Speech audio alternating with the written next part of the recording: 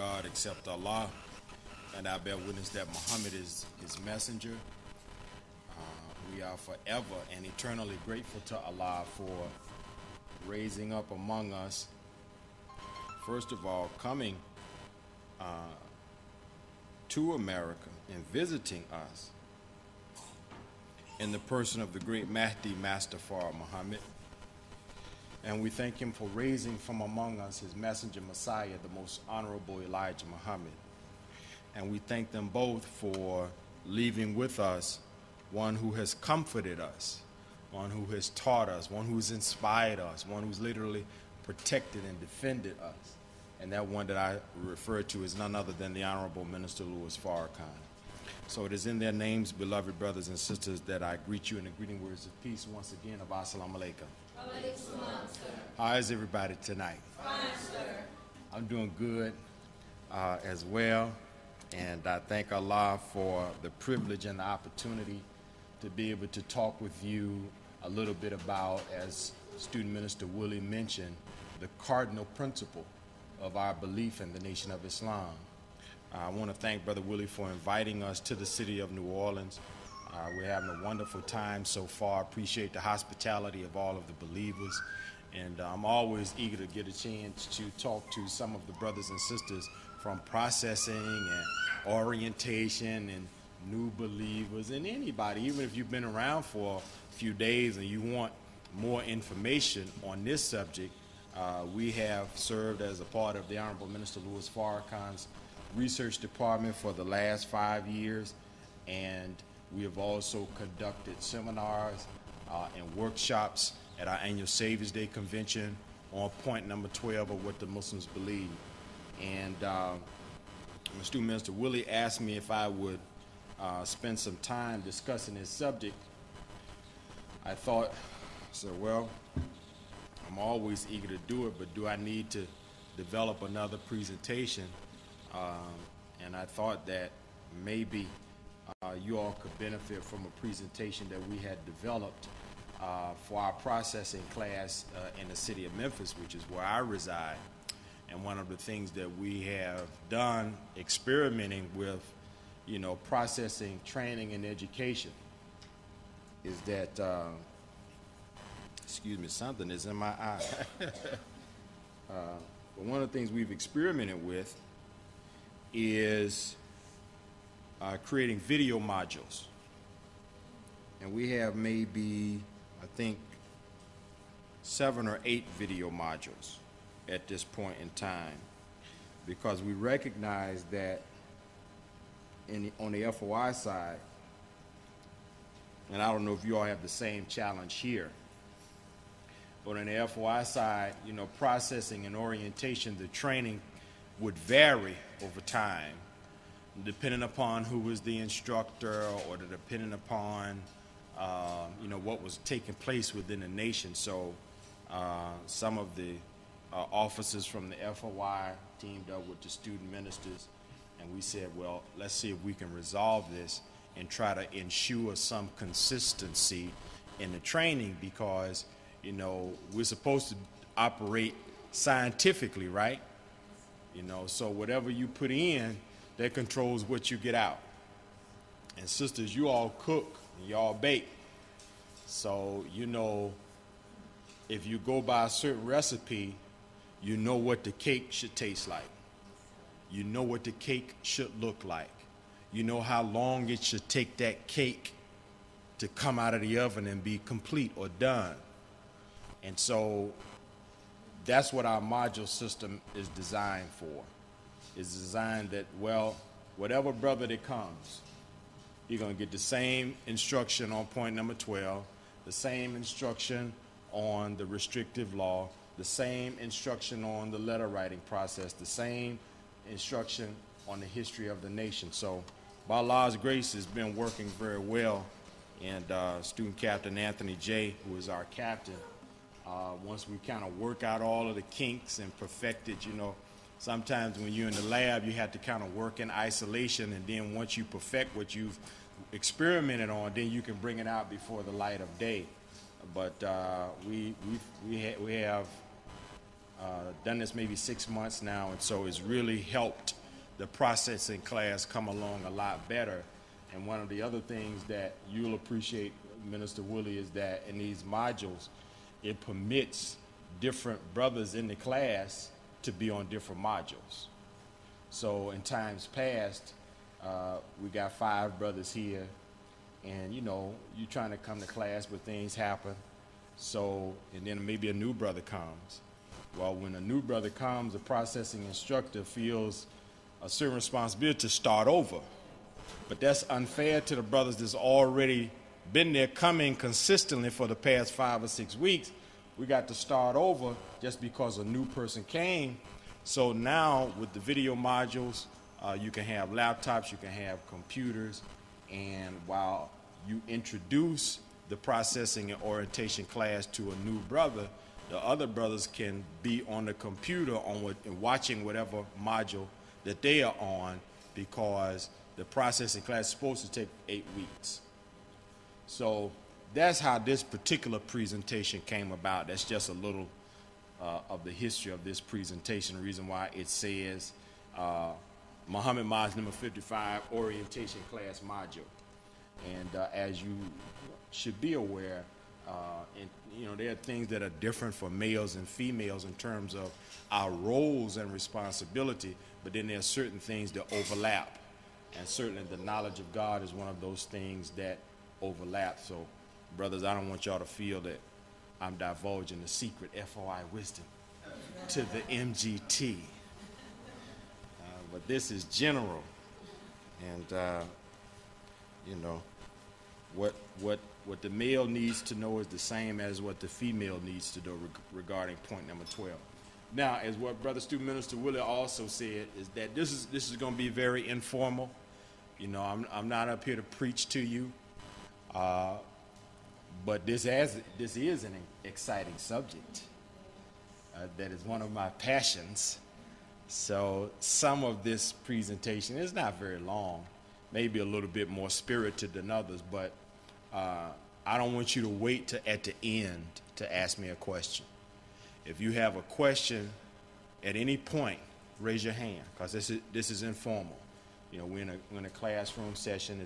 It's not like a lecture format, but we're going to go through the slides, and as I said, at any point in time you have a question, feel free to ask, okay? So the presentation is called The Knowledge of God.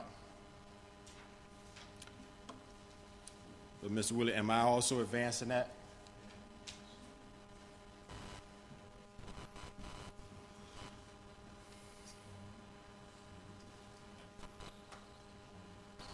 Okay. Okay.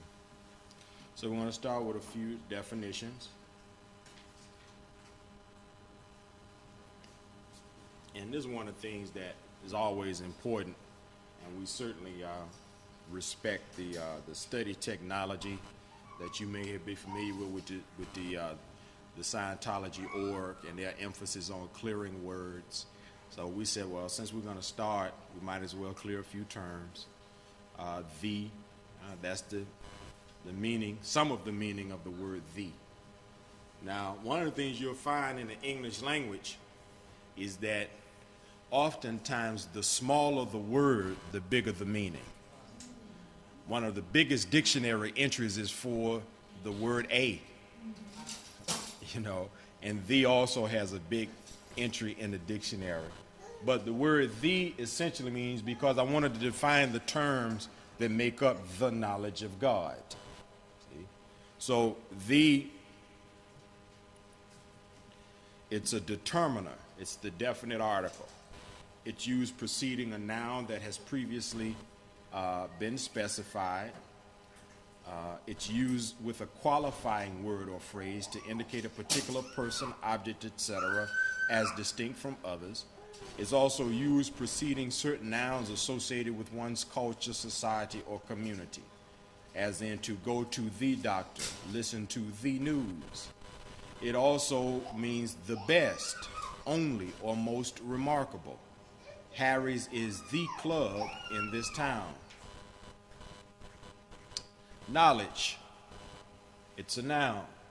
The facts, feelings, or experiences known by a person or group of people. The state of knowing, awareness, consciousness, or familiarity gained by experience or learning. Erudition, or informed learning, specific information about a subject. One of the old arcane meanings is for the word knowledge is sexual intercourse. And any of you that have ever studied the scripture wherein it says, and Adam knew his wife Eve, it's a reference to that in the Old English. Again, knowledge, to come to one's knowledge, to become known to one. Also, to my knowledge, as in I understand it or as I know. It's a preposition used with a verbal noun or gerund to link it with the following noun that is either the subject or the object of the verb embedded in the gerund. They give you some examples. The breathing of a fine swimmer, the breathing of clean air, is used to indicate possession, origin, or association. The house of my sister. It's used after words or phrases expressing quantities. A pint of milk. It also means constituted by, containing, or characterized by. A family of idiots. A rod of iron. The preposition of. Used to indicate separation, as in time or space, within a mile of the town. Also means about, concerning, as in speak to me of love. In America, before the hour of, 9:15. God. God is a noun from the field of theology. Means in English, the sole supreme being, eternal, spiritual, and transcendent, who is the creator and ruler of all and is infinite in all attributes, the object of worship in monotheistic religions. I think that's all of our... I think I also define theology.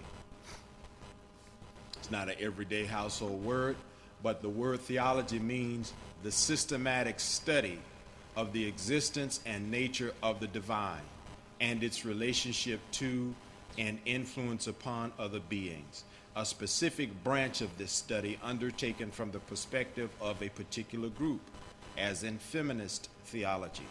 The systematic study of Christian revelation concerning God's name and purpose, especially through the teaching of the church.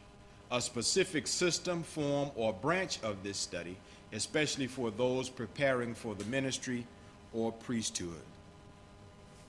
Let me go back. So any questions on the meaning of those words? The knowledge of God. Okay. So next we go into scripture. Now, the Honorable Elijah Muhammad, and I hope at this point all of us in this room should have a copy of that book. Does anybody does not have Message to the Black Man? Okay. I'm not familiar with the app, but if it has that, then that's great. I would also recommend getting a physical book as well if you can. But you know that in that book he begins talking about God. That's how he begins. And it's the most profound writing and teaching on theology. What the Honorable Elijah Muhammad says in the beginning of Message to the Black Man. So you know at the root of what he says is that all our life we've been taught God is a spirit. Elijah Muhammad stands boldly in the face of the Christian world and the Muslim world and said God is not a spirit per se, but he is a man. So it's controversial talk, and you can't just say that kind of thing and not be prepared to back it up or to prove it. So is God a spirit or is God a man?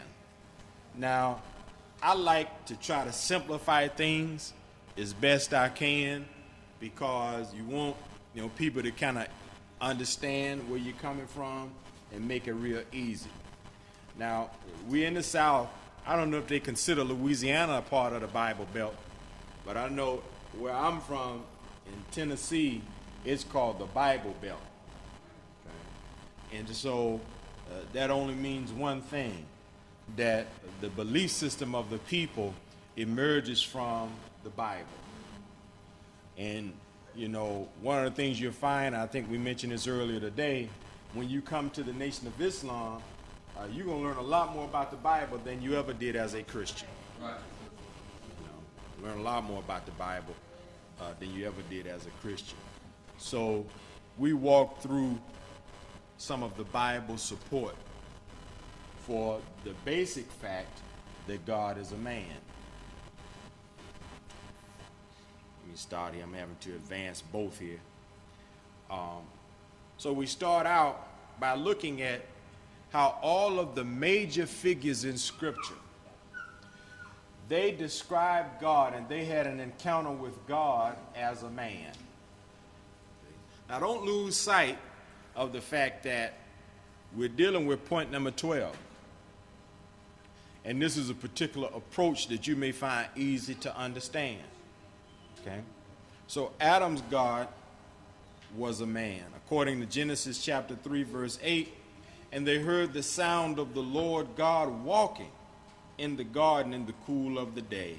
And Adam and his wife hid themselves from the presence of the Lord among the trees of the garden. In other parts of the Genesis, we read where God created Adam in his image. See? I don't clear the word image. You can look it up. And that should be a critical part of your study. How many of us have a good dictionary at home? I recommend you get what they call an unabridged dictionary. That's the old real thick one that you when you go in the library, it's on a pedestal by itself. You can buy those for your home. You don't just have to go to the library and use it. That's what you call an unabridged dictionary.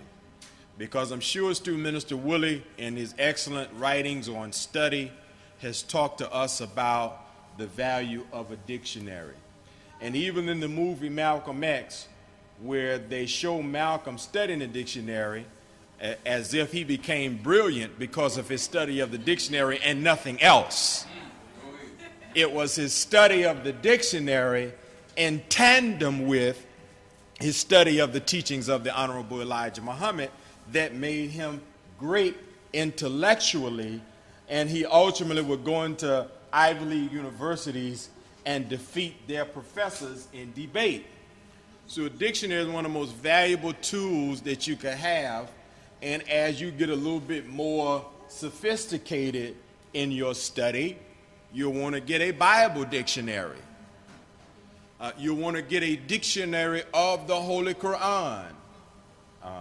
Scripture is a funny kind of thing to study because all of us in this room, for the most part, anybody in here to speak other languages in here other than English? So all of us are boxed into English. Now the Bible was not written initially in English. The Quran was not initially written in English. And whenever you come from one language into another language, there is meaning lost in translation.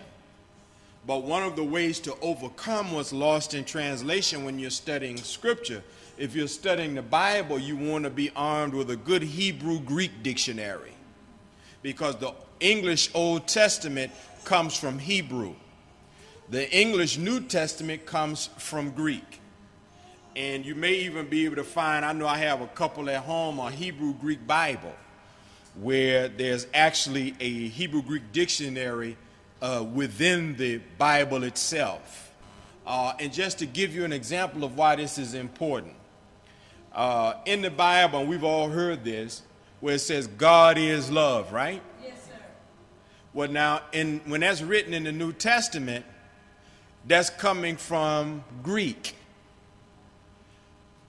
In the Greek language, there's at least 4 words for love. See? There's storge, which is the love between friends. There's philos, which is the love between brothers, from which you get the word philosophy or Philadelphia, which they call what? The city of brotherly love. You have eros, which is the sexual love between a husband and a wife, as in erotic or erotic, right? You have agape. Agape means unconditional love. Well, now when you read God is love, which one is it talking about? You don't know. Surely it's not eros. Surely it's not storge. When you go and trace it down in the Greek, you'll find that it's agape. Unconditional love for the human being, unconditional love for what he created. So that's just an aside on the value of dictionaries. So you see, Adam's God was a man. Abraham's God was a man. The 18th chapter of Genesis, the whole chapter, Abraham has an encounter with God. And I would also say, I remember Brother Willie, Stu Anthony taught us a long time ago, you know, he said, you all got these Bibles that you get from the hotel, the Gideons. He said, that's insufficient for someone who wants to study Scripture.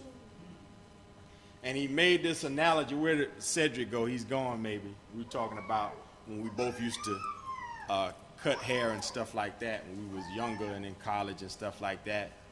But he could bear witness to what I'm about to say, and anybody that deals with hair or a beautician, or even if you're a brick mason or a carpenter or an electrician, you know that whatever profession you have, there's a such thing as amateur tools and there are professional grade tools, right? So now when I talked with Stu Minister Willie this morning, he told me he was in the barber's chair. Now when he goes in the barber shop, he's not looking for the little wall home cut set that you buy for $14.99 that the barber has. See? Those are amateur tools. You can use them, but you won't get a professional result.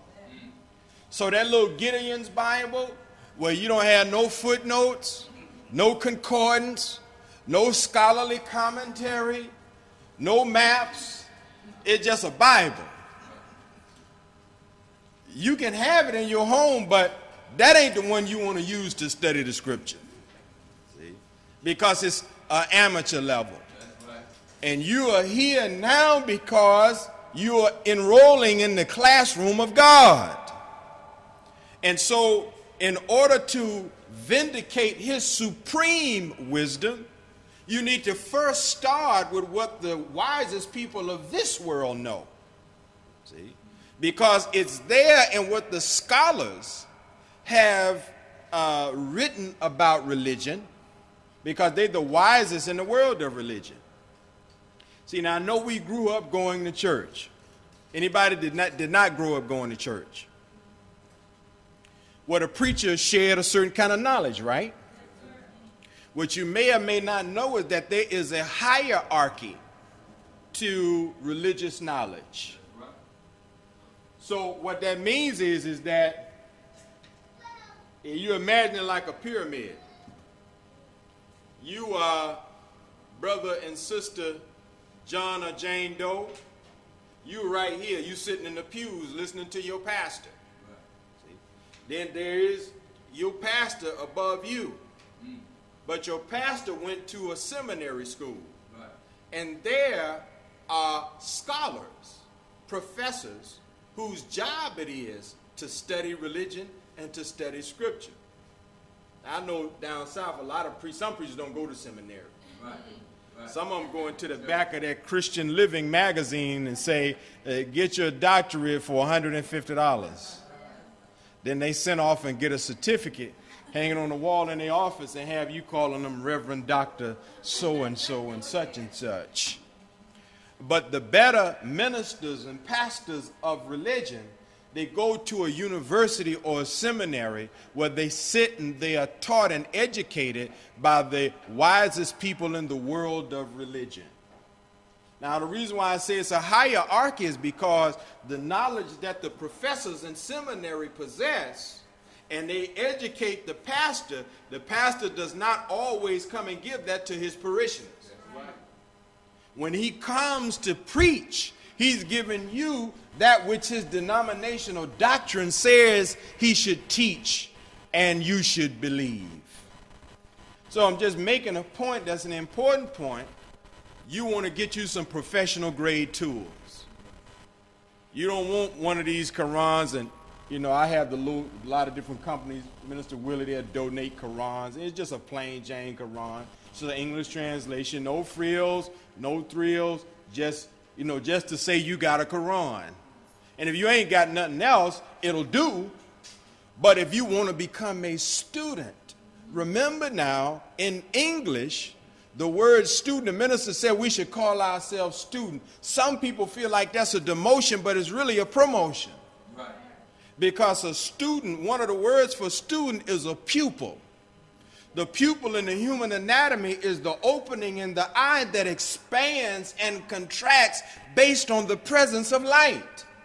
So the minister is essentially saying that now as the believer, you are the kind of human being who you no longer just live life by the seat of your pants.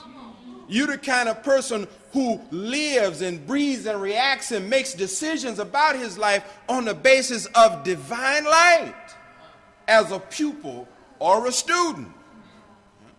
So Adam's God was a man. Abraham's God was a man. Abraham's important. Why? He is considered to be the father of Jews, Christians, and Muslims. Abraham.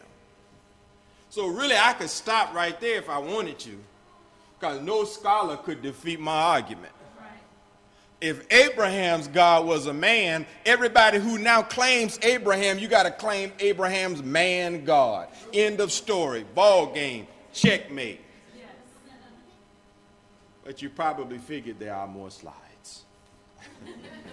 And you're right. So Abraham's God was a man. Moses' God was a man. We're just walking through the book. Numbers chapter 12. We talked a little bit about this earlier. If there's a prophet among you, I, the Lord, make myself known to him in a vision. I speak to him in a dream. Not so with my servant Moses. He is faithful in all my house. I speak with him face to face, even plainly, and not in dark sayings. And he sees the form of the Lord. Why then were you not afraid to speak against my servant Moses? I like that. Because it's really talking about our father, the most honorable Elijah Muhammad. See? And there are people that like to speak against him and critique him and condemn him. See? But Allah is saying in this, you shouldn't even feel that you should have the right to say anything of this man that is unlike anybody else, because I taught him directly. I didn't give him parables. I didn't give him symbolism. I gave him an even plain word to give to you. Moses, of course, was the great liberator of slaves. Jesus' God was a man. You said, brother, now you're talking. Why you say that? Because you know, when you go to your Christian brothers and sisters, they say, well, that's the Old Testament. I'm always fascinated by that. Because you say the Bible is the Word of God. But you only claim to be beholden to half of it. So what do you really mean? You just a New Testament follower?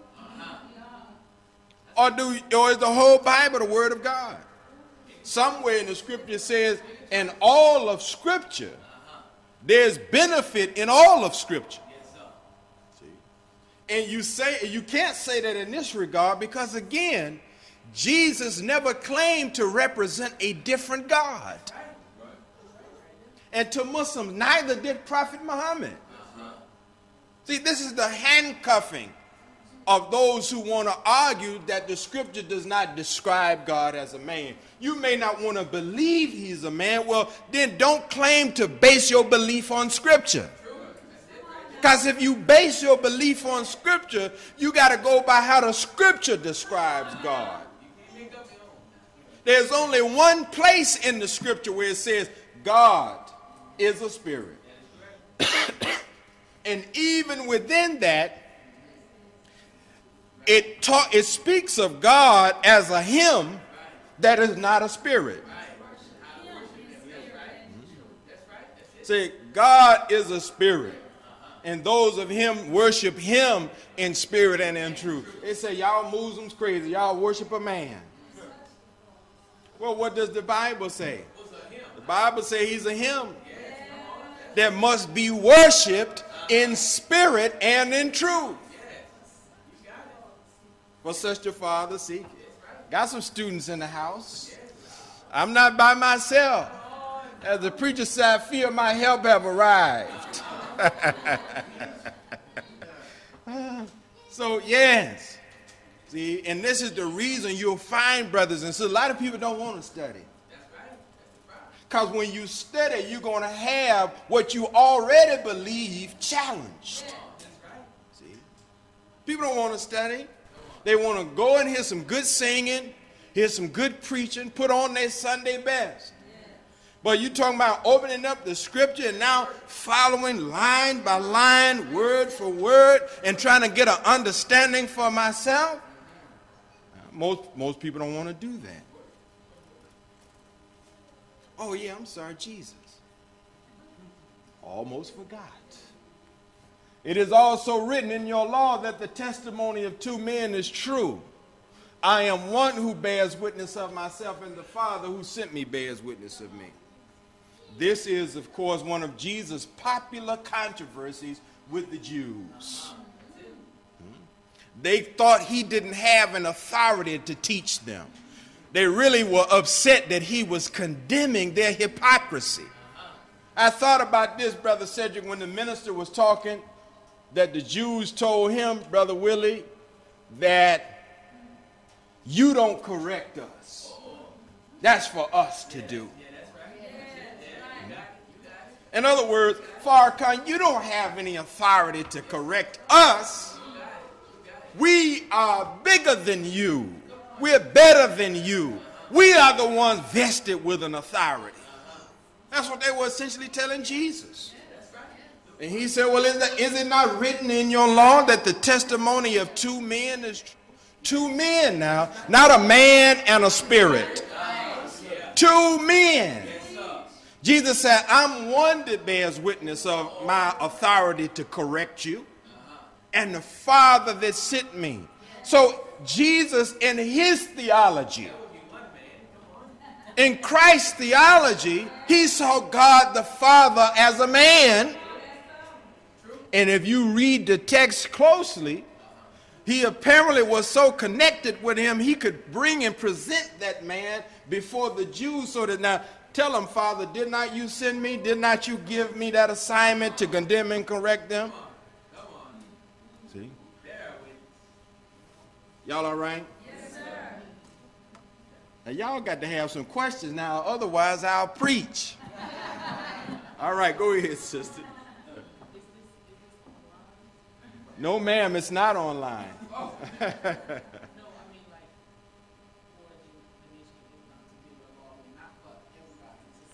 No, like I said, this is we can make this available to you. Anybody that wants it, we can print it off and make it available to you. Like I said, it's a part of what we're developing for the processor class. So, you know, I'm really interested in y'all's feedback Because if it ain't no good, we'll scrap it. You know. but if it's good, then we can, you know, take it and tweak it and perfect it, and hopefully at a certain point, you know, we'll share it around the country, you know. But, you know, whatever I have, you welcome to it. Any other questions? I had to go into the Quran and you know, Jason, you and I were talking about this earlier today. You know, see, we were talking about proving point number 12 to the Muslims, you know, because they don't like the Bible. And many of them say, well, that's a tampered with book. Well, we can't argue. It has been tampered with. But now Allah says in the Quran that a believer is those who believe in that which is revealed to thee, Muhammad, and that which is revealed before thee. See? So a Muslim is one who believes in Quran and believes in the scriptures revealed before Quran.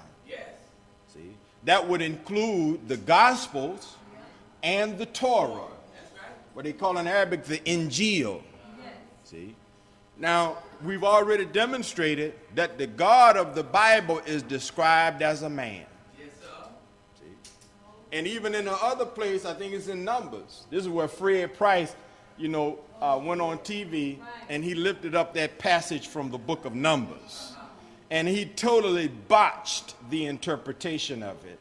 And I wondered if he did it intentionally, Brother Willie, or if he sincerely just, before the world misunderstood what the scripture was obviously saying when it said this: God is not a man that he should lie. See? Anybody that reads it understands that it's not saying that God is not a man, but it's saying that God is not a lying man. See? Yeah, I could say, I'm not before you tonight that I should preach. See? What do I mean? I'm not saying that I don't preach. I'm saying that I really want to facilitate an interactive dialogue to make sure that communication goes both ways. That it's not a monologue, but that I communicate, you communicate, and that facilitates the learning process. See, Brother Cedric is an educational expert. He understands that in the learning process, the more of the senses of the student that you get involved, it makes the information that's being shared go further within the student. So we got auditory, and a lot of places that's all you have is auditory, but we also got visual. And I want to add to that the comments and whatever questions you may have, because I really want you to grasp this and feel like you're a little bit armed when you leave here. I hope you're beginning to feel that way. The coming of God. Again, point number 12. And point number 12, the Honorable Elijah Muhammad does not say God is a man and that's it. He says that God is a man that came, that appeared in America. So this next section is on the coming of God. There is point number 12.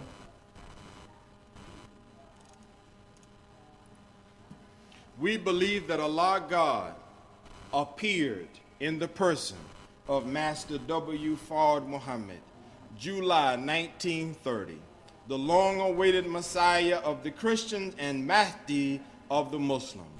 We believe further and lastly that Allah is God, and besides him there is no God, and he will bring about a universal government of peace wherein we all can live in peace together. Prophecies that God would come. Isaiah 35:4 says, behold, your God will come with vengeance, with the recompense of God. He will come and save you. Also Isaiah 40:5, and the glory of the Lord will be revealed, and all people will see it together, for the mouth of the Lord has spoken. Obviously, the Lord has a mouth. That's interesting.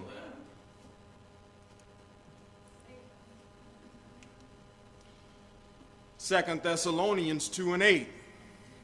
Then that lawless one will be revealed, whom the Lord will slay with the breath of his mouth, and bring to an end by the appearance of his coming.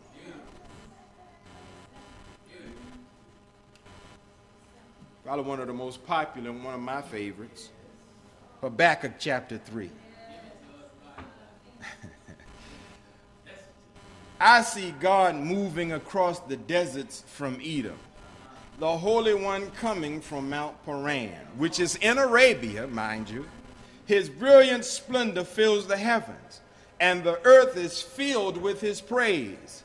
His coming is as brilliant as the sunrise. Rays of light flash from his hands, where his awesome power is hidden. Pestilence marches before him, plague follows close behind. When he stops, the earth shakes. When he looks, the nations tremble. He shatters the everlasting mountains and levels the eternal hills. He is the eternal one. I see the people of Cushan, a black people, in distress, and the nation of Midian trembled in terror. These are the Bible's prophecies that let the people know that God at a certain time would come from his hiding place and make his presence known. Yes, sir. Did you ever read a brother showed me this one time in Mother Tanella's book, Come On By Night? In the back of there's power. So I haven't seen it. Go back to Mother Tanella ain't coming by night.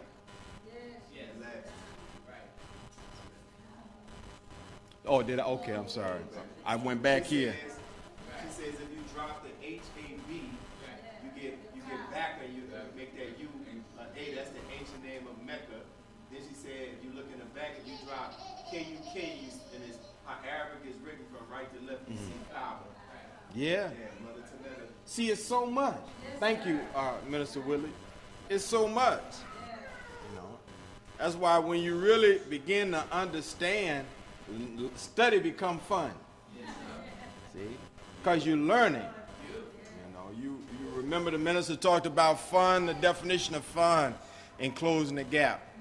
You don't think because you come into Islam you're not supposed to have any fun.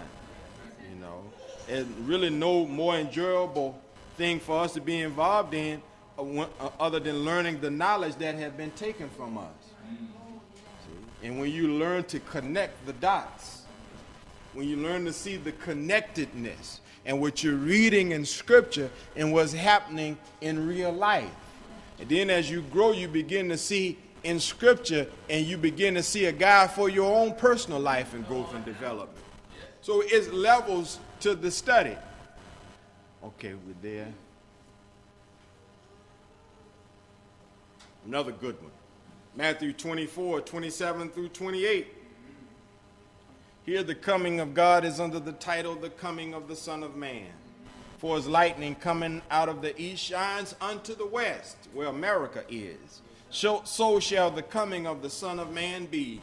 For wheresoever the carcass is, which is a dead thing, like black people in America, you know that word Negro means dead in Latin.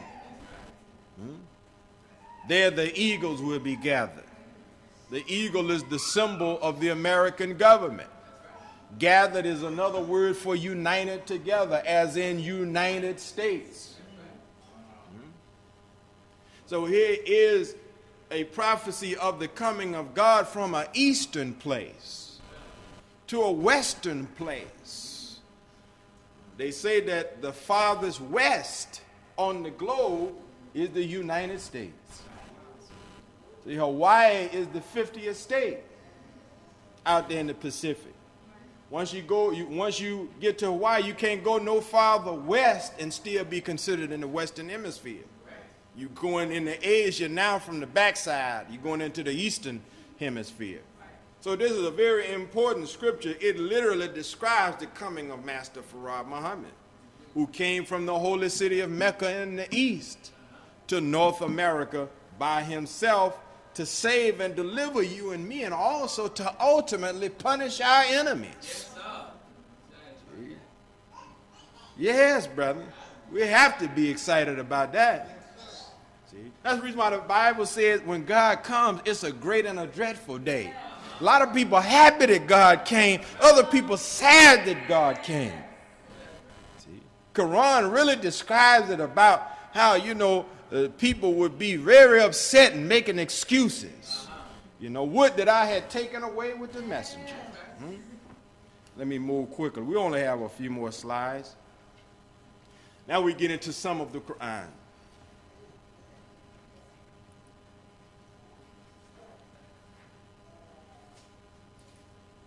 Surah 59, ayat 2.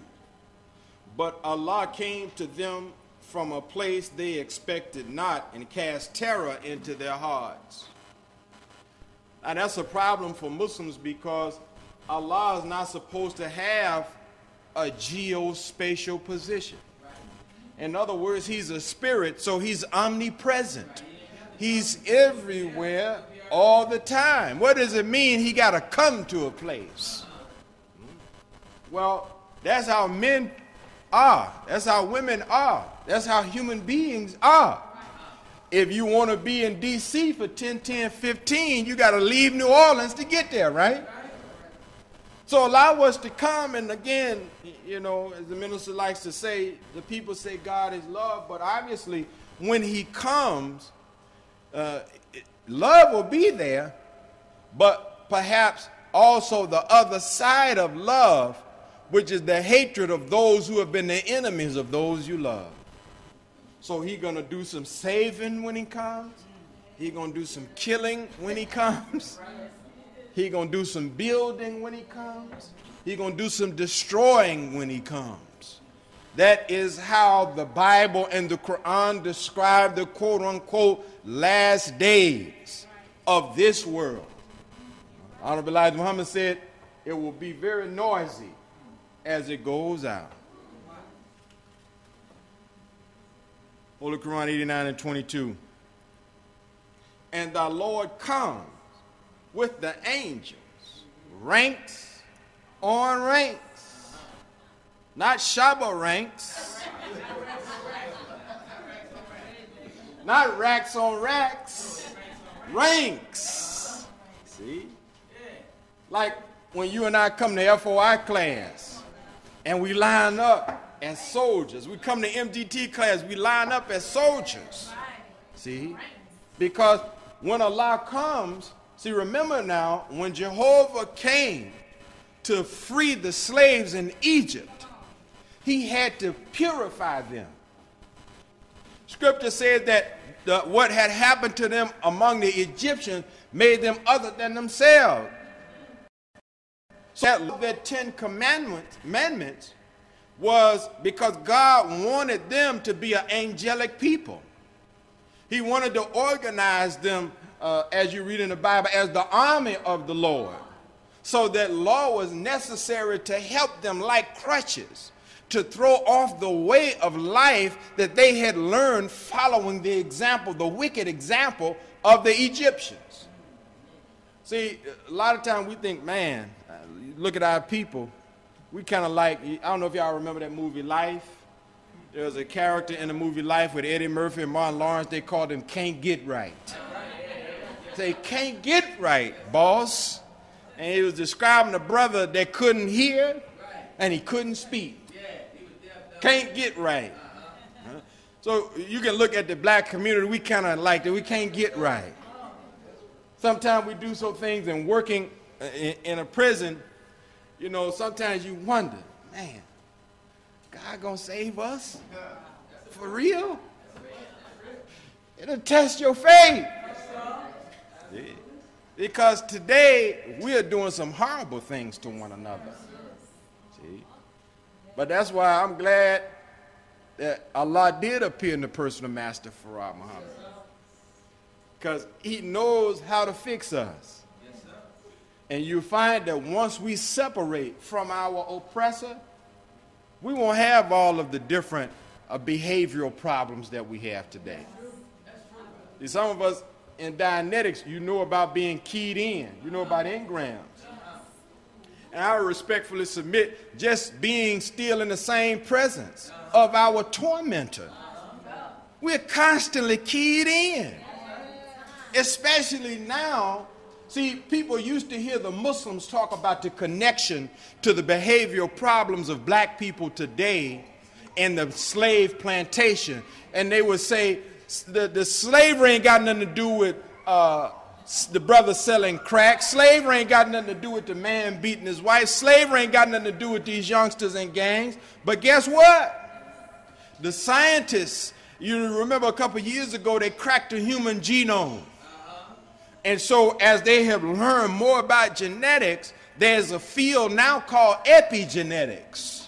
And they have determined that traumatic experiences literally imprint themselves on the DNA within cells and are transferable from generation to generation.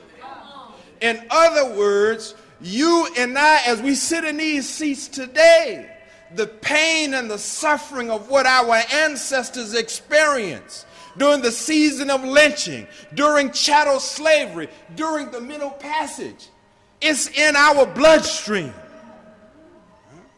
We are not separated from what they suffered. I told y'all if y'all didn't ask questions, I was going to preach.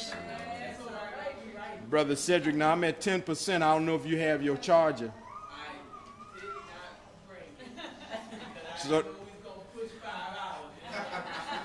So that only means I got to be quick.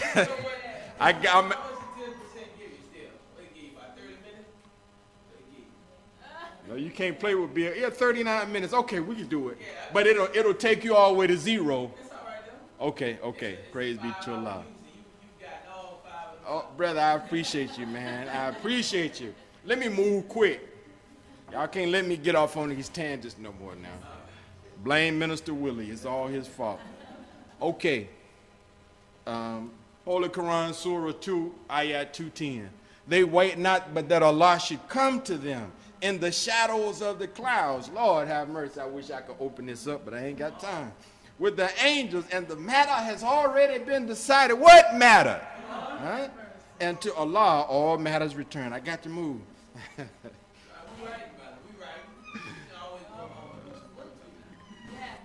People said the Nation of Islam, y'all kind of strange. But the scripture said, God said, I will do a new thing. Now it shall spring forth. Shall ye not know it? I will even make a way in the wilderness and rivers in the desert. And America is a spiritual wilderness. It's a moral wilderness. This is the place where the weak ones who live in highly religious societies, when they get tired of wearing a long dress, they get on the plane and come to America because they can wear a short dress. When they get tired of being faithful to their spouses, they can get on a plane and come and be a freak in the USA. So this is a wilderness that you and I live in. And Allah said that he will make a way in the desert. God come to save black people. Again, we reference our source, the coming of God and the gathering together of his people. More scripture. The Lord said unto him, take off your sandals, for you are standing on holy ground. I have certainly seen the oppression of my people in Egypt. I have heard their groans and have come down to rescue them. Now go, for I am sending you back to Egypt. So, I don't know if you know it or not, but you know, part of our work in the research team is to document that it's really the black man and woman of America that are the real children of Israel. And Jewish scholars like Shlomo Sands, Israel Finkelstein, Zav Herzog, these are professors. They work at Tel Aviv University. And in their research, they document that the white European Jews who occupy Israel are not the people that is being referred to in these scriptures. Now, they stop short of where we go in the nation. And the nation, we say, yes, you're right. There's not you, it's us. They still wonder who the people are, but we've been taught that it's us. So when you read about what the children of Israel suffered, know that you're reading about the history of black people suffering in America written in advance. History written in advance, as we have been taught, is called prophecy. And we live in the day and the time of the fulfillment of prophecy.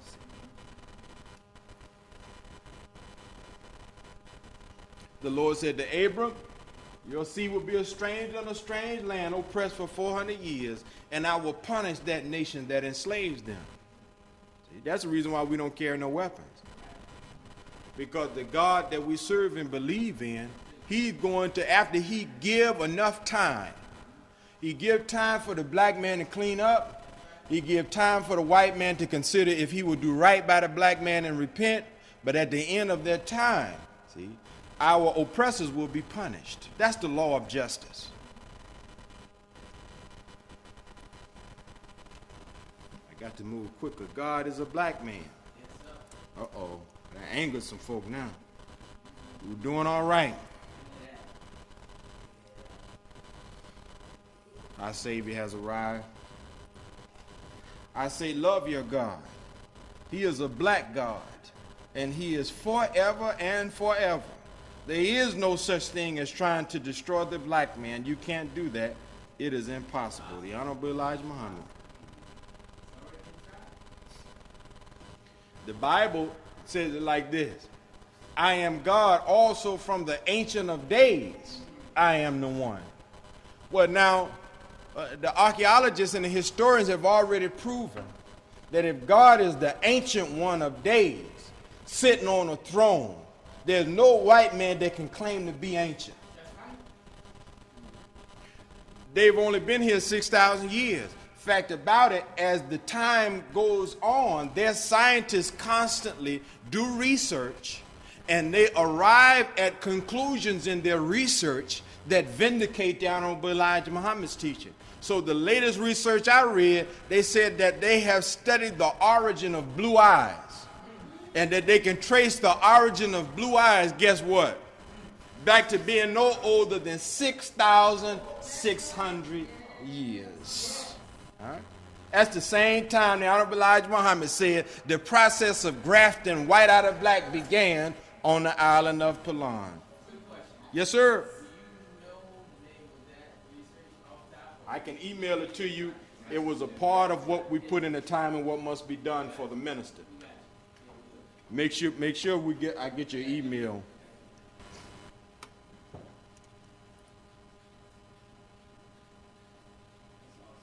Daniel 7 and 9. Still, he's the Ancient One of Days. Hair like pure wool. Yeah?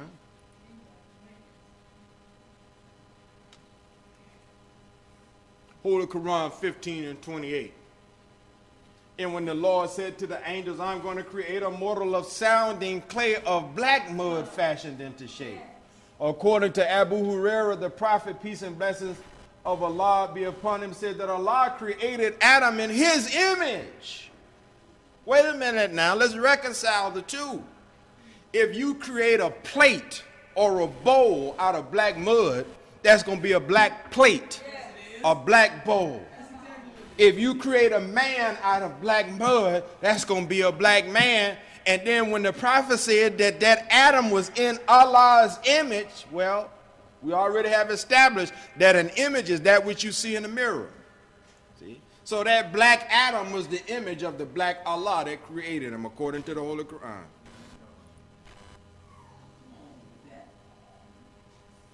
Master Fard Muhammad. Point number 12, one more time.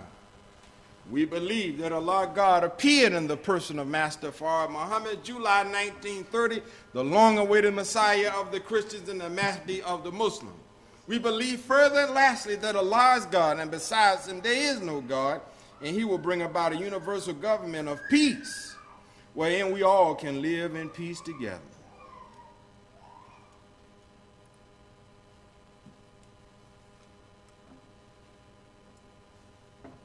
In the 30th year, in the 4th month, on the 5th day, while I was among the exiles by the Kibar River, the heavens were opened, and I saw visions of God. This is a biblical allusion to the coming of Master Fard Muhammad on July the 4th, 1930. The 30th year is a reference to the year 1930. You say, but Brother Muhammad, the 4th month, July is the 7th month. I thought you would ask that question. Have you ever heard, do they have April Fool's Day down here in New Orleans? Yes. And people play tricks on one another? You may or may not know it, but the reason why we have April Fool's Day is because under Roman authority, April used to be the first month of the year. At a certain point, a decision was made to make January the first month of the year. But since folk don't like to comport with change, a lot of people said, well, we've been using April as the first month all this time. Why we got to give up April as the first month and make it January? And so when everybody else went to January, some folks stayed with April, and they were mocked and ridiculed and called April's fools. Well, if you start with April as the first month, May is the second month, right? June is the third month, right? And then you end up with July as the fourth month, but then you say it's the fifth day. Well, remember now that day begins in the eastern hemisphere. So when it's the 10th in the east, it's the 9th in the west.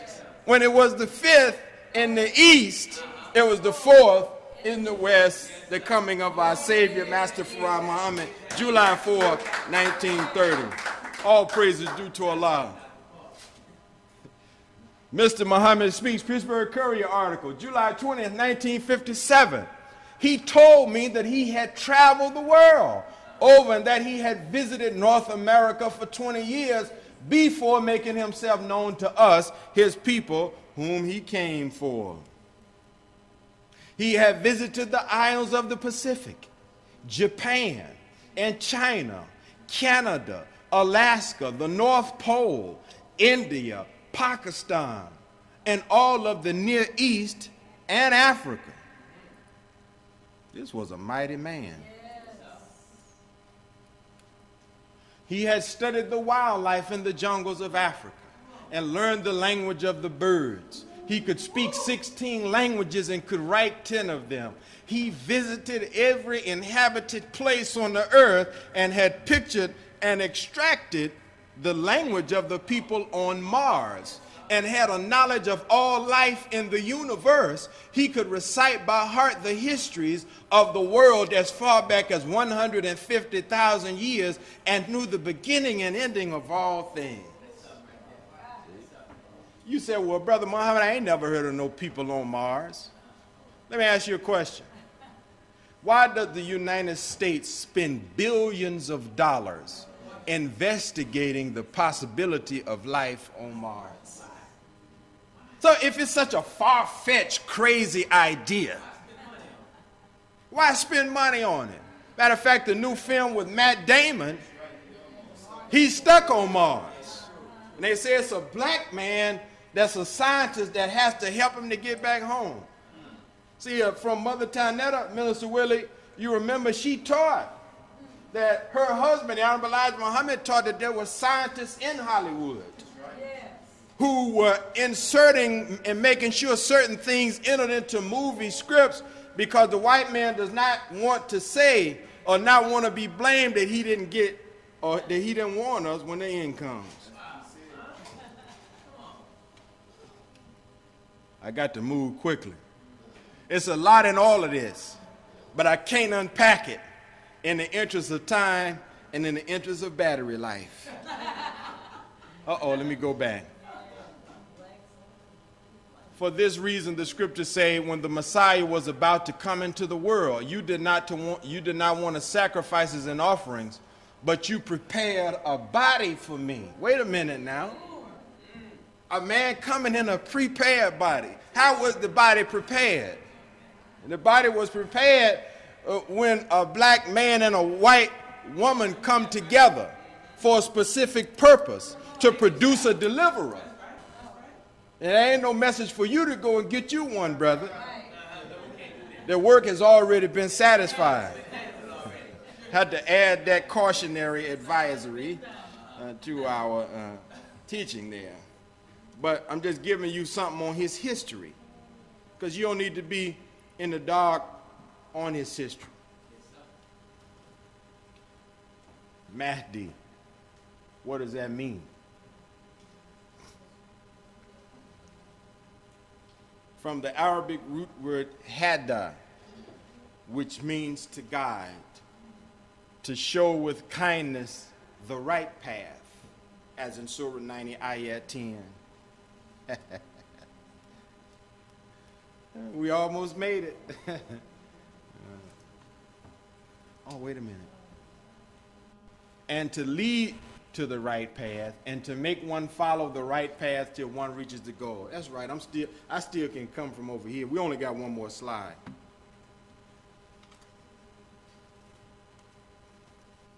Messiah. And I give you definitions of Mahdi and Messiah because you know the Honorable Elijah Muhammad put in quotations in bold in point number 12 that Master Farah Muhammad comes to fulfill those titles. So Messiah from the Arabic root word masaha, which means to wipe a thing with the hand, to survey, to wipe off the dirt, to pass the hand over, to set forth journeying through the land, stroking with kindness, Messi, one who travels much. So I already showed you that he said his teacher visited every inhabited place on the planet. So now, do you have any questions? Are you ready to join the Nation of Islam? Shake your hand right now. Yes, ma'am.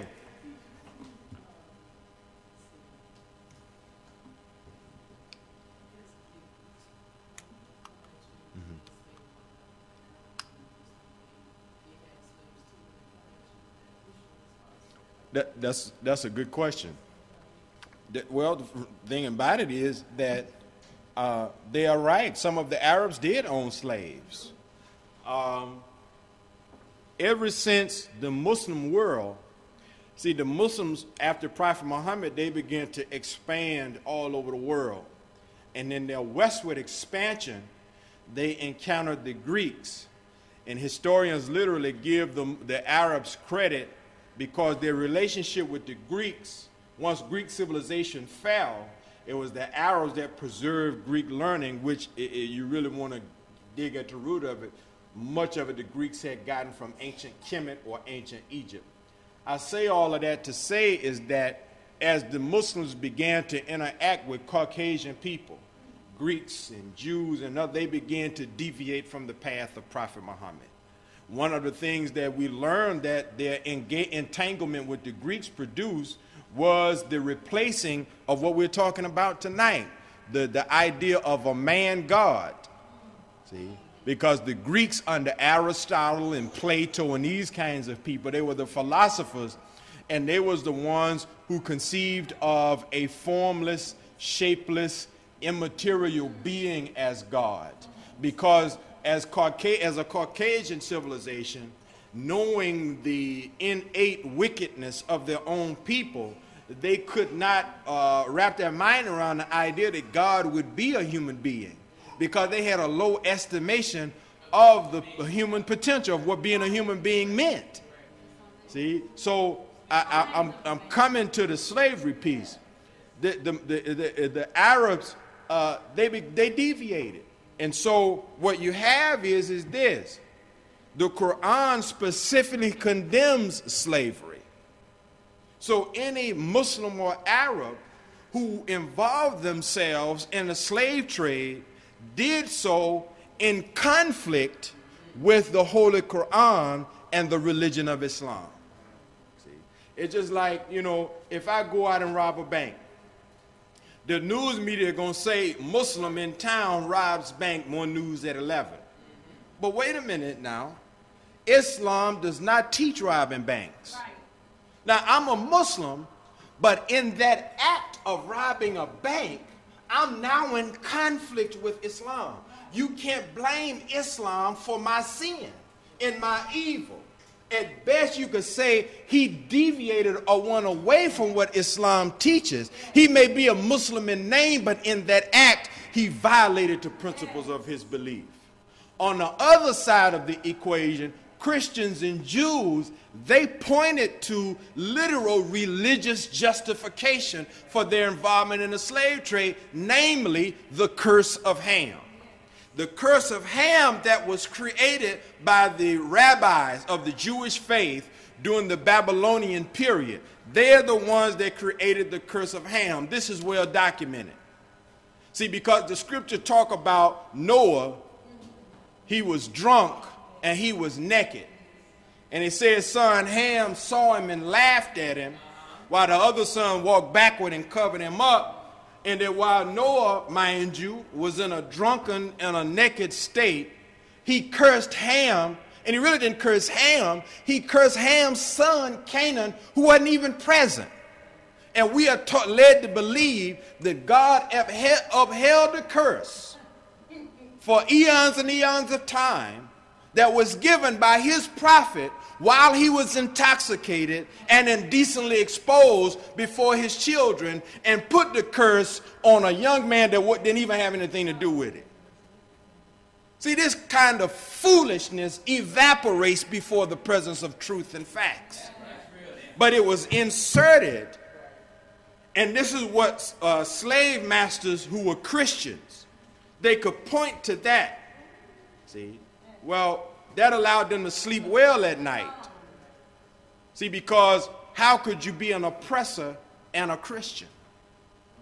How could you be a torturer and a Christian? You can't, unless somebody have made you believe that oppression and torturing black human beings is a part of a divine curse. That's your divine duty, to uphold God's curse now. Because he made them to be hewers of wood and drawers of water for all of humanity. So a lot of different people had their hand in that. But the fact that Arabs and some Muslims were involved in the slave trade is not a justification for the widespread condemnation of the religion of Islam. There's Africans in it too. See? So I've heard that, you know, but it's part of propaganda. I remember we had a brother, Dr. Ray Hagins. A brother had invited him to speak in the city. And we said, well, man, Dr. Ray Hagins, a positive brother, good brother. We gave him an opportunity to speak at the mosque. And he came to the mosque saying that black people who left Christianity for Islam, they left one invader's for religion for another invader's religion. We look at that dude like, for real? You gonna come in our house and do us like that? You know, he did it. That's why when, you know, he threw in the towel after Dr. Wesley just gave a preliminary statement a couple of years ago, I was particularly happy, you know, because he subsequently wanted to debate Dr. Wesley over the African origins of Islam. And then once Dr. Wesley went before and gave, you know, once shots were fired, Dr. Hagin was like, well, see, really, I didn't even really come to debate. I just want to be friends. Can't we all get along? But he had been talking out the side of his neck for a while about how Islam was this slave maker's religion. So in other words, he was trying to say Elijah Muhammad got y'all fooled. He told y'all Christianity was the white man's slave religion, but actually Islam is too. So we don't have to really too much worry about him no more, because, you know, he's almost like Reverend Jackson now in many circles, particularly after he was trying to justify the actions of Darren Wilson in the murder of Mike Brown. Yeah. Yes, sir, Brother Cedric. So I have a question for you. Of course, this is an obvious, I'm sure everybody we want to thank you first for doing this. So can we give the brother? Thank you, brother. Well, obviously, anytime we can strengthen our position and being able to defend our teaching, that's good for us. Yes, sir. My question would be more for us as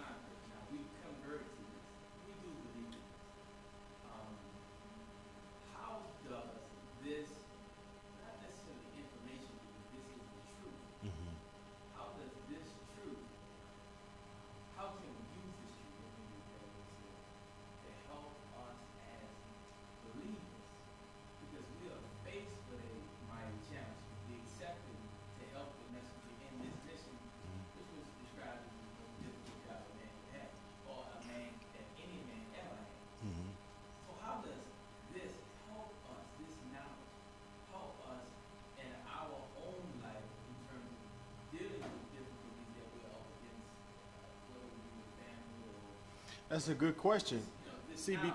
Because theology, this theology is really pastoral in nature. This kind of, what I mean by that, when I say it, is that when you learn what you are learning about God, it should be a comfort, you know. You see, I get a little bit excited still, you know. I still get excited. This stuff turns me on. See, because at the end of the day, brother, if God is a man and I'm a man, see, and when we say man, we mean male and female, because the Bible said male and female created he them. So this removes the ceiling of impossibility that white people like to impose on us. If God is a man and he is your and my father, there's nothing we can't accomplish. Nothing we can't accomplish. If you want to motivate yourself, feed your mind this kind of information on a daily basis. See? This will help you rise and meet whatever challenges in your life. Was it not the Honorable Elijah Muhammad that said, after Allah, God's self-creation, he destroyed the impossible? Because the other part of this, you know, this is just a slice of a huge, large piece. This is just a slice. But when you go to the Creator, who begins as an atom and becomes a man, think over that. You can't see an atom unless you have a scanning electron microscope. An atom is not visible to the naked eye. And Allah, the originator, there's a surah of the Quran titled The Originator. He began as an atom. You couldn't see an atom. But the Honorable Elijah Muhammad says in the Theology of Time, he began to rotate in the darkness. See, his motion, his movement produced magnetism. So other atoms who had an affinity for that atom, they joined him. It's a slow process. We don't really know how long it took. But we're glad that the process continued, because at the end of the process emerged a black human being, a black man. See? So it's nothing you and I can't face and overcome. Whatever demons are in our life, whatever habits, whatever vices, whatever health challenges, whatever financial challenges, there's nothing we can't overcome. David said this, you are all God's. That's in the 82nd Psalm. How come the preacher don't never preach that? I guess that's Old Testament, huh? He said, you gods because you children of the Most High God. Well, if I'm God, I can't be a nigger then, because God ain't no nigger. See? Yes, sir. You know, as powerful as that teaching is, and it reveals about ourselves, but why is it that even though, you know, some of us in the Nation of Islam still struggle with low self-esteem? But listen, before you say that, and I want to, it's still the opportunity to interject and go back, because I want you to answer on that, because you said something that, I think, blend in. You said, I thought it was awesome, motion producing magnetism. So that means there should be some kind of activity. Yeah. And when we are not doing anything, then at that point we haven't even produced the necessary energy to help us draw more momentum. And one of the brothers told me this, Brother Gil, we were talking about praying. And again, this is just a statement. He was saying that Allah gave us a form of worship. So even when you pray, you are in motion. So it's not just, you stand and pray. No, you're going to do something in your worship or acknowledgement of God. So even in the prayer, you have activity. Excellent, excellent. I mean, you know, and I would just say, you're right. This is, as the Honorable Elijah Muhammad told Minister Farrakhan, a wake-up message. Come on. Now, some people look at that to try to diminish the message. See, but like the term student, I don't see that as in it diminishing the message at all. See, because when you wake up, you got to do something. See, this is a message to motor charge us. Come away from being lethargic and slothful and unambitious and non-productive. Because now no longer is the white man the standard bearer. God is the standard bearer. See?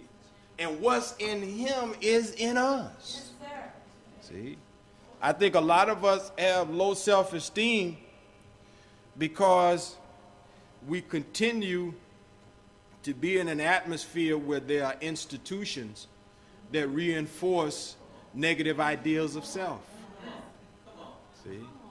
Every institution in this world is established with a fundamental ideology of white supremacy, which means white is good and black is bad. Now, you can go on YouTube right now, and they did a modern version, and I'm sure you probably saw this, Brother Cedric, where Dr. Kenneth Clark went in the 1960s. He was a friend of Brother Malcolm.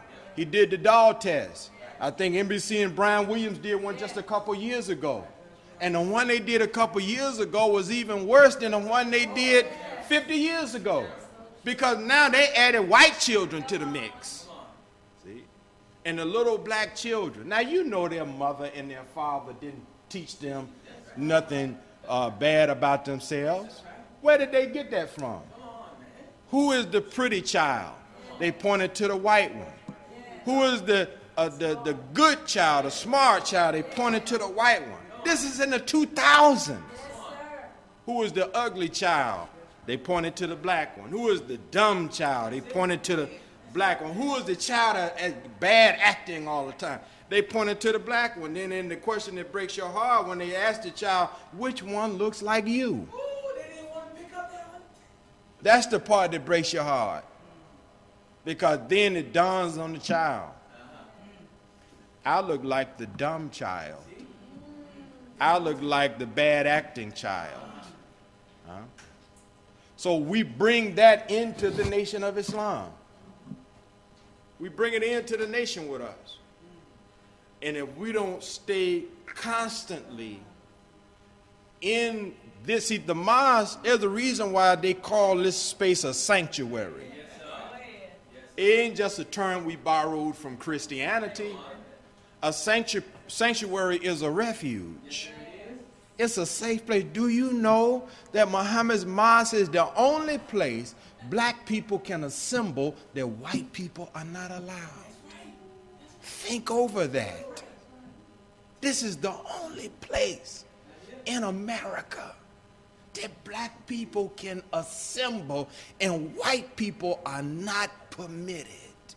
Every Muhammad mosque is a study group all over the country.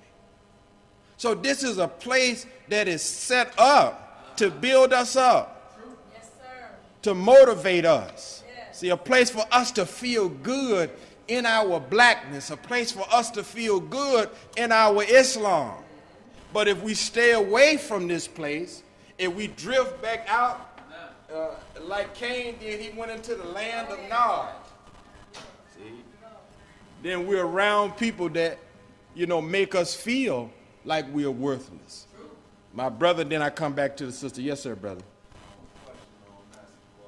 Mm-hmm. How do we make the distinction, or how would you explain the distinction between Allah and Master Muhammad? Because I hear a lot of times people just talk like there's a difference. Mm-hmm. I've even read about Muhammad, that's what say, we thank Allah for Master. Mm-hmm. Yeah.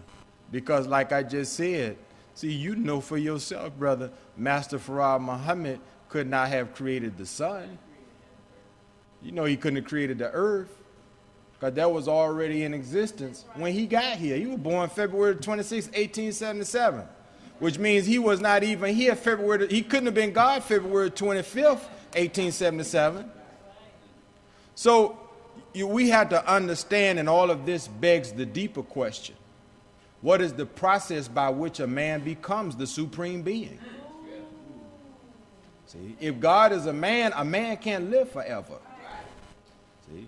So you go into the book, Our Savior Has Arrived. Read that. And Elijah Muhammad talks about that process. How a certain knowledge and wisdom is passed down from father to son. See? And that there was established 66 trillion years ago a circle, a council. You read about it in your Bible where they call it the 24 elders. The Honorable Elijah Muhammad called it the 24 scientists. In other cultural systems, they're called the 24 adepts. Some talk about the Anunnaki, and all of your sacred spiritual systems have some reference to a council. That's a ruling council. Sometimes they recall a council of gods. But one of them is the supreme. So the originator, the one that started from an atom and ultimately became a man, he's no longer here. But he established a process, because in truth, what he created had not yet been perfected. And he realized that it would take longer time to perfect it than he, in the form that he created, would be here. See? So that's where the woman comes in. The Honorable Elijah Muhammad said that the originator studied himself. See? And he saw that there was another self within himself. And he created the woman. She fulfilled his desire for eternal life, because he could deposit an aspect of himself in her and be reborn again. See? And that process can continue down the line of time until the work of the perfection of the universe have been completed. So the last one in that process, the latest one in that process, is Master Farah Muhammad. All praise is due to Allah. So that's what we're talking about. See? So Allah is in his person today. Before him, Allah was in another person. See? And see, the beauty of it is this. We don't even know the names of those men. We just know Allah. But at different periods in the history of man, that position was occupied by different human beings. See? That's why you know there's a President Obama, right? He ain't George Jefferson, is he? I mean, George Washington. George Washington. But they both the president, right? That's an office. That's a position. And so when America was created, they had to create a process to keep someone in that position on down into the future. See? So Allah, in the person of Master Farah Muhammad, he is here to produce, what's your name? He's to produce Allah in the person of Brother Marzel. See? He's the one that when you really get into the Honorable Elijah Muhammad's teachings, he is the one that produces a nation of gods and eliminates the need for there to be a council of 24 any longer. They were primarily established to keep the knowledge of God a secret. Well, once the knowledge of God is made public, you don't have any need for them. So that means they would be one supreme. Right. Be a nation of God. My sister, and then I come back to Brother Cedric, and then sister, I saw these two sisters, then I come back over here. Yes, ma'am. Mm-hmm.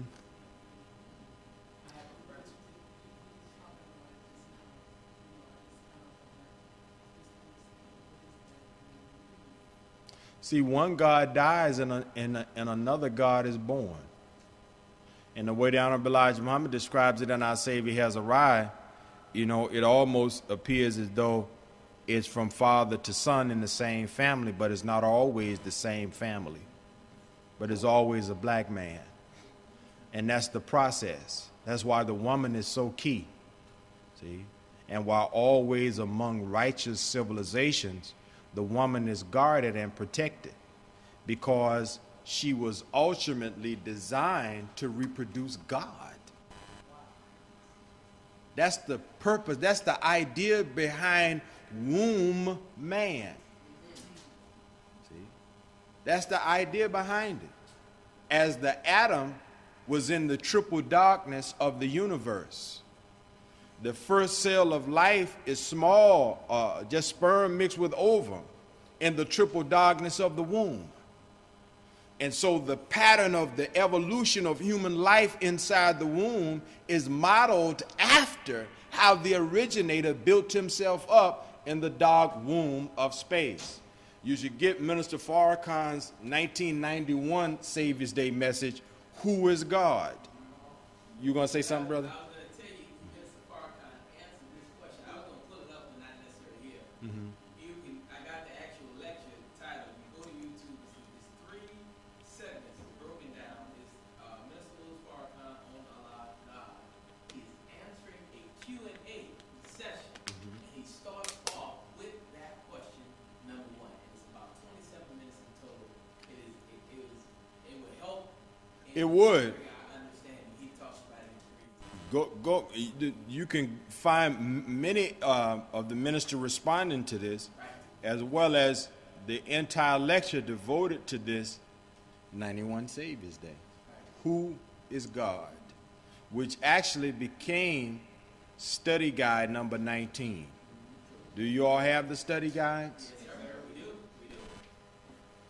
But, because, we could talk forever on that. Sister Phyllis? Oh, yes, sir. I wanted to know where was it documented, the information you said about the Professor Tel Aviv, where they didn't say who was the children. They said that they are not the ones that are fighting Israel. And my second question is, and I've just been curious, and I just really wanted to know, I know you know a lot of the history of the nation. Is there history involving those pictures, when he massacred part of Muhammad's pictures, people on Mars? Is there any history regarding those pictures that somebody saw? Was there any knowledge regarding I don't know of anything. I've never seen any of the pictures of the language of the Mars civilization. I haven't. Okay, so there's Not to my knowledge. And thirdly, that I've always wondered, I've never heard this Farrakhan talk about Odell Elijah Muhammad, but I've always wondered, did they go and view the body of Jesus? The Minister Farrakhan and Honorable Elijah Muhammad. I just never heard I them don't think that either of them did, but from what I understand, it's in Jerusalem, and there was they used to say that Shriners would pay maybe $6,000 to the Vatican to go and see the body of Jesus. I don't know about that today. That's an old myth that needs to be vetted. But I do know that in the New York Times, in maybe the 50s, I had to check my files, one of the Pope's assistants was fired because when one of the popes died, he told a newspaper that the Pope was embalmed the same way they embalmed Jesus. So he was fired because, of course, Christian teaching is that Jesus is in heaven with God. So he kind of let the cat out the bag a little bit. My man lost his job. Bless his heart. Yes. Shlomo Sands.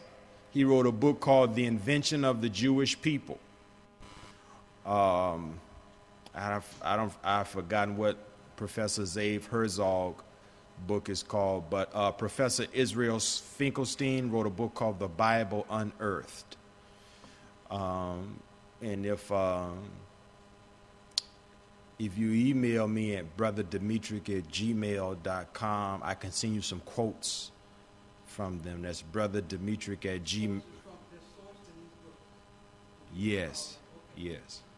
Yes, because we talk about them in detail in in one of our Defending Farrakhan presentations. Is it brother, like spelled out? Yeah, it's brother, spelled out BROTHERDEMETRIC. And I think, Brother Jason, did you set a table up for us? If he set some of my books and DVDs up, when we conclude, I'll give you my card, and it's on there. But it's brotherdemetric@gmail.com. BROTHERDEMETRIC@gmail.com, and I can send you some of the slides from those presentations, because that is that's fascinating. Matter of fact, you can also look up Rabbi David Wolpe, WOLPE. He was the pulpit rabbi. He was awarded the pulpit rabbi of the year in, I think, 2000. He's from Sinai Temple in Los Angeles. And then he got a lot of notoriety because he went before his congregation and told them that, Passover and all of that was just symbolic, that it was not historical, that their people never were in bondage in Egypt. So he caused a big stir because essentially he said that people have been talking about this for years, but many in the Jewish community were kind of in denial about it. So, so that's some of this stuff. It's amazing that it's available because so many people don't know it. But that tells me that those in power are that comfortable in their dumbing down of the American people. They're confident that they allow people to publish the truth online and in books.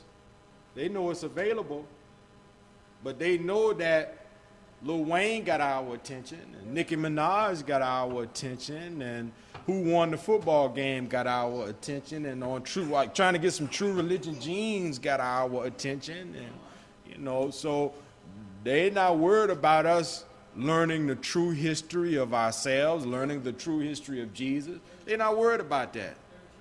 They laugh at the Muslims. They told this to the Honorable Elijah Muhammad in the 40s. They said, Elijah, trying to teach your people Islam is like trying to put pants on an elephant.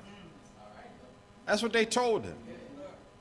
In other words, we have these Negroes so convoluted, so screwed up, so backwards, you will not be able to make them Muslims.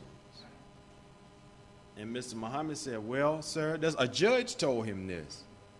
Well, Your Honor, I got one pant leg on already. So, any other questions or comments? Just the last part that you just said. Yes, sir. The judge told Elijah Muhammad is coming to my mind as far as like who said that he was going to have people in that type of condition in the first place? As far as like the way they say he was going to have the people Yeah. in the first place. Yeah. I'm going to have them deceive them all. Mm-hmm. So that was just something that came up. And another thing, people talk about like in the scripture, when the scripture report we spoke about God coming down. Mm-hmm. Is that like symbolic language? Yeah. See, when you come from the holy city of Mecca to America, you coming down. See, that's a highly civilized place to come to a place. See, they don't have no such thing as Daisy Dukes and booty shorts in Mecca. See, you don't have to worry about seeing women walking up and down the street selling themselves in Mecca, or men for that matter, but they're doing that now in America. See, so for a man to come from that high civilization to a place where anything goes, that's a proper description. I'm going down. Didn't Mary J. sing that song? I'm going down when you ain't around. Huh? Praise be to Allah. Any other questions? Yes, ma'am. No, it don't have to be your last question. You good. I tell you, like I heard Minister Rockman say once, I didn't know what he meant when he said it, but I've come to understand it. He said this. He said, I don't know what I know until you ask me questions. And we've learned, Brother Cedric, that in Dianetic auditing, they used the Socratic method So through the process of questioning, you're able to access aspects of your mind that you otherwise wouldn't access if you was not posed with that question. So you causing me to go different places, and I'm enjoying it. So please ask your question.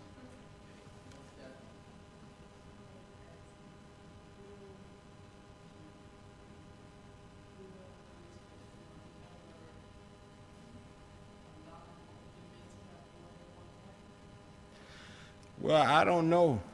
I don't know. I don't know. I don't know. I don't know, and that's, you know, I'm a researcher, and but I'm never gonna.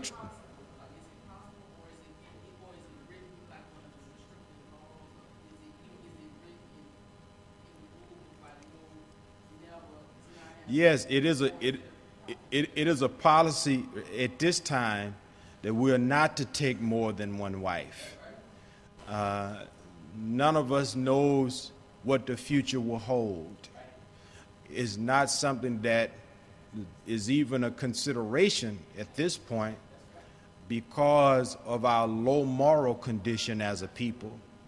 And sometimes men are excited by that potential because of the ability to be with more than one woman, when most have not the ability to care for and adequately provide for one woman in one household. See, what a lot of people don't realize is that Islamic polygamy is not like the polygamy you see in Utah, where you see a man in a house with 5 or 10 wives and hundreds of children. No, in Islam, every wife had to have her own home.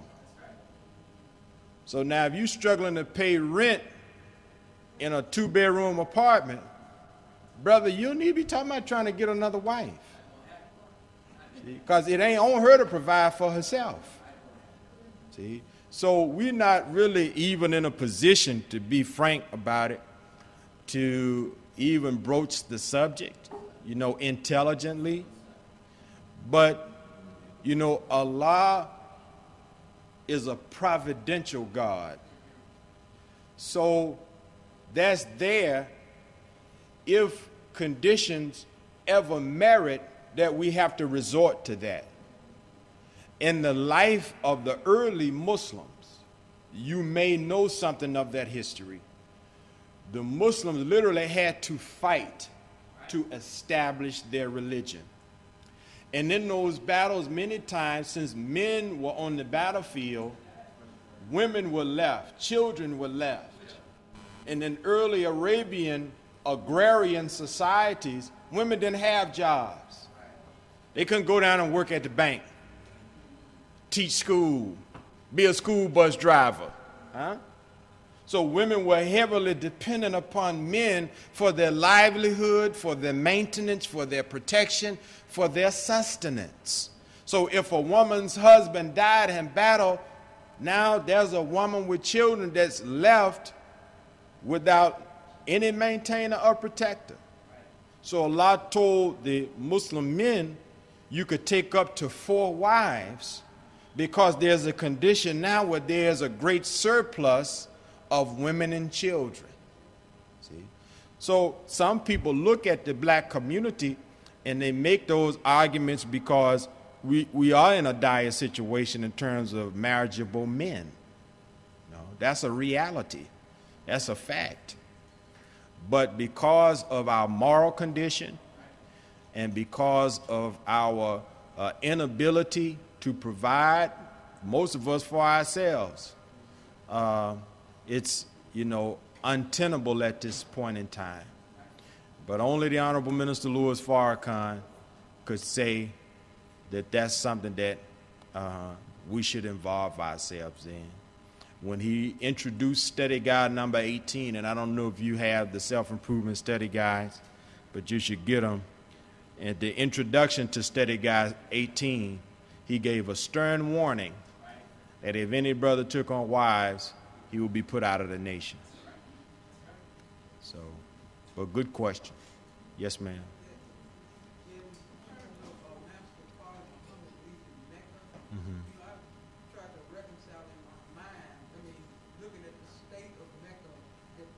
Yeah. You know, but I mean, I guess I'm trying to reconcile him being there. Where was he there? You know, Mm-hmm. does that is it reasonable to say that at the time Master Father Muhammad was in Mecca, that Mecca was not in a deteriorated or corrupt state, perhaps like it is now? Well, that's easy to look at. We can go and look at the history of Mecca in the late 1800s. We do know that in World War I, which is very significant in world history and the history of Islam, that the British, in World War I, see, today you have all these little nation states in the Middle East. Before the end of World War I, they were all united under Ottoman rule, under the Ottoman Empire that was headquartered in Turkey. So the Turks ruled the Middle East. Well, in World War I, they were on the opposite side of the war with America and Europe. And so there was a British officer by the name of T.E. Lawrence. I'm sure you may have heard Minister Robert Muhammad of Houston, your regional minister, talk about this because he visited Turkey. He's an expert in what I'm about to tell you. But T.E. Lawrence was responsible for going into Saudi Arabia. And his job was, see, you heard how the minister say, or the Honorable Elijah Muhammad said, dissatisfaction brings about a change, right? So even though the Turks were ruling the Middle East, everybody wasn't happy with the Turks under their rule. And the Arabians, the Saudis, were not happy. They didn't like being under the Turks' rule. Yet, they were Muslims and the Turks were Muslims. So when the British came a-calling, they said, well, look, if you help us defeat the Turks and we win, we'll set you up and you'll be independent. See? And so T.E. Lawrence, he was so successful, they made a movie about him, Lawrence of Arabia. You may have saw it. That was about real history. It was a historically based movie. But the Arabs did cooperate with the British to overthrow the Turks in World War I. T.E. Lawrence, that was his post, to go among the Arabs, organize, similar to you read Message to the Black Man. Remember when they came back from Patmos and Pilon, and they came among us in Arabia and began to tell lies, causing us to fight and kill each other. They did that in 1914 in Arabia. And so, of course, the Savior, I don't know if he was still there. He said he started coming in America in 1910. So he probably was no longer in that region of the world at that time. I don't know. But Saudi did, that was the beginning of the fall of Mecca when they began to partner with the quote-unquote infidel West against their own Muslim brothers and sisters.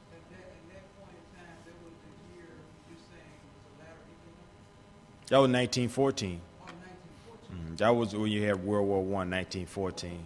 Yeah. It either concluded in 14 or began in 14. I don't remember.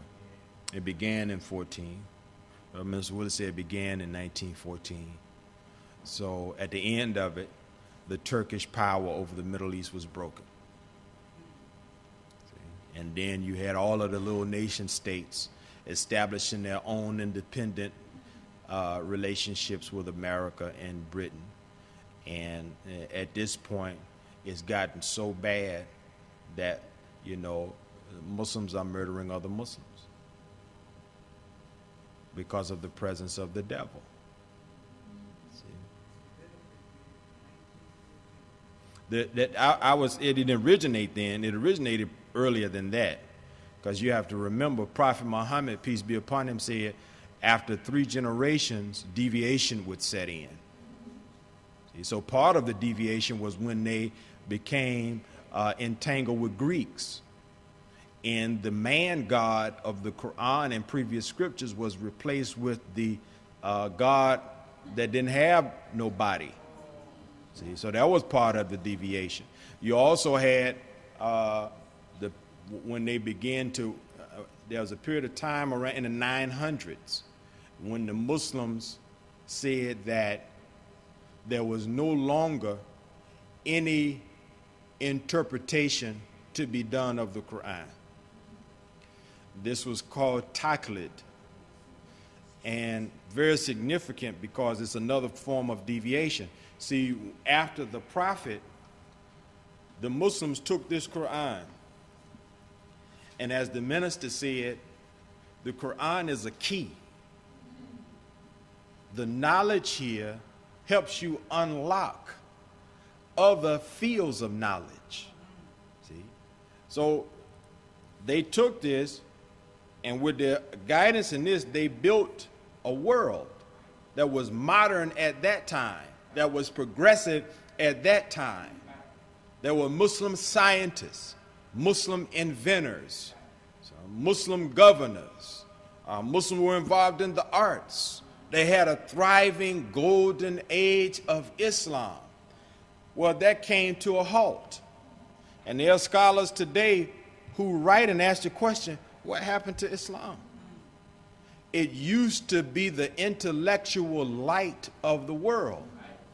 But in the modern age, the intellectual light is in Europe. See?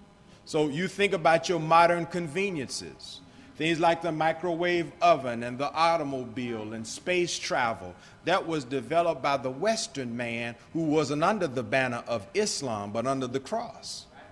And in many who were atheists in nature. But the intellectual domination of the world shifted to the West, and the East under Islam went into darkness. And many people point to this period of time where taqlid, in other words, they came up with a doctrine that said there's no more need for what is called ijtihad. Ijtihad is reasoning. See, in Islam, we are taught that the main sources to make judgments and decisions is the Quran and the Sunnah of Muhammad and ijtihad. Ijtihad is reason or logic. See? So, exactly, when we say Islam is mathematics, see, so in the 900s, the leading imams said that nobody else is to interpret Scripture. And you end up with this season of oppression of thinkers, of those who, essentially, Islam became like Europe under Catholicism. See? Under Catholicism, people like Galileo, they had to recant, even though because Galileo, the church official position was the earth is flat and it's the center of the universe. Galileo did some scientific experiments and said, wait a minute, the earth is round and it's not the center of the universe. They said, well, that disagrees with us, so you either recant or die. See? So you notice, even sometimes when you deal with Sunni Muslims, they say the Nation of Islam, Minister Willie, innovates. I think they call it bid'ah. See? Innovates. See, so innovation was condemned, frowned upon. You heard the minister when he talks about he going into certain places in the Muslim world.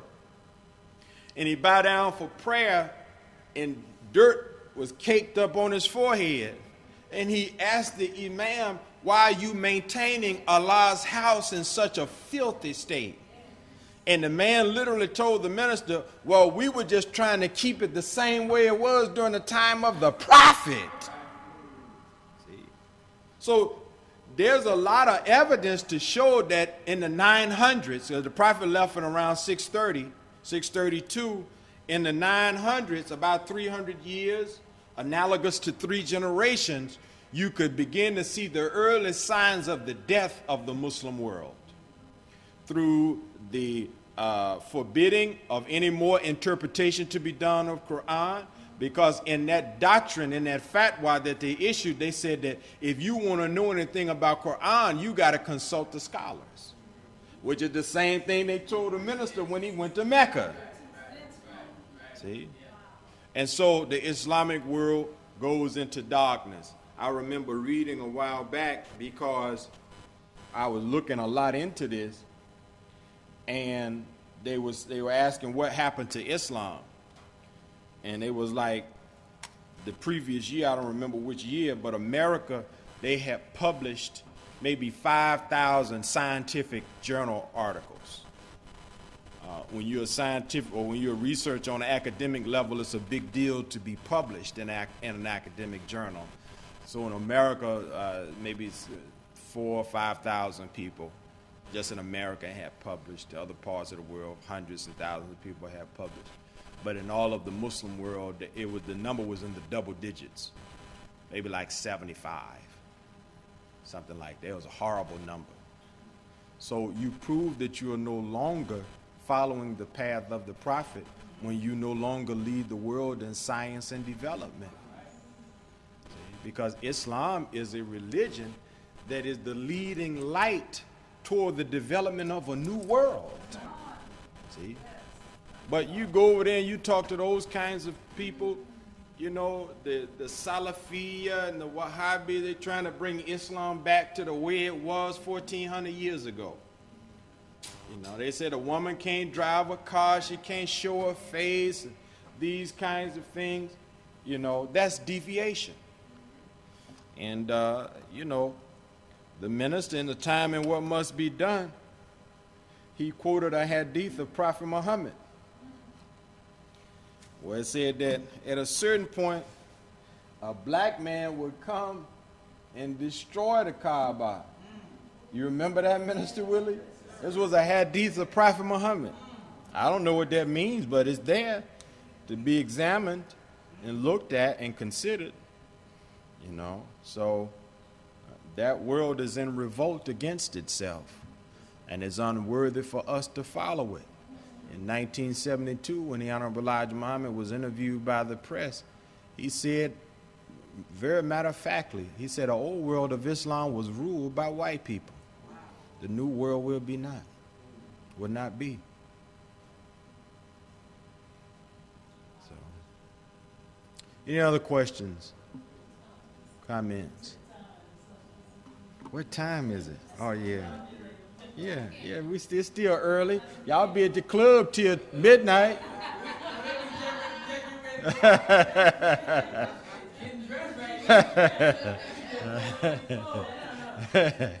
They ironing now, brother. Yeah, they ironing.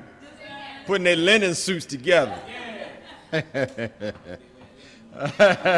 Yeah, we're in fall now, right?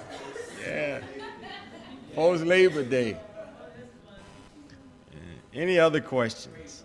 Hope I'm not scrambling nobody's brain. Hope I'm not further confusing you. Y'all stop me if I start confusing you.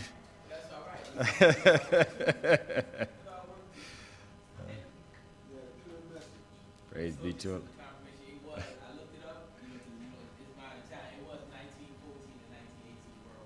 Praise be to God. Thank you. Thank you. Thank you. Thank you. Yes, sir. Yes, sir. Yeah, because you have 1914 World War I. 1 plus 9 plus 4 plus 1, you get 6. Then World War II is 1941. Same numbers, you get 6. So that's the number of the beast.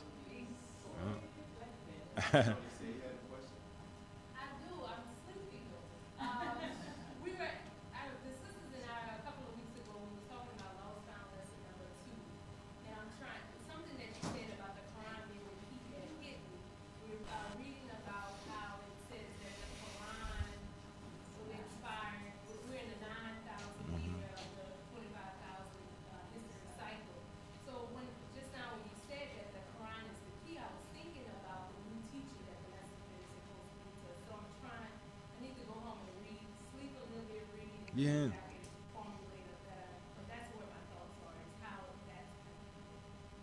Well, you know as well as I do, and the Messenger talks about this some in Message to the Black Man and in other places. But, you know, the Savior gave him a Quran in Arabic. And then, of course, you know the story is he said, but I can't read Arabic. And then he gave him one in English.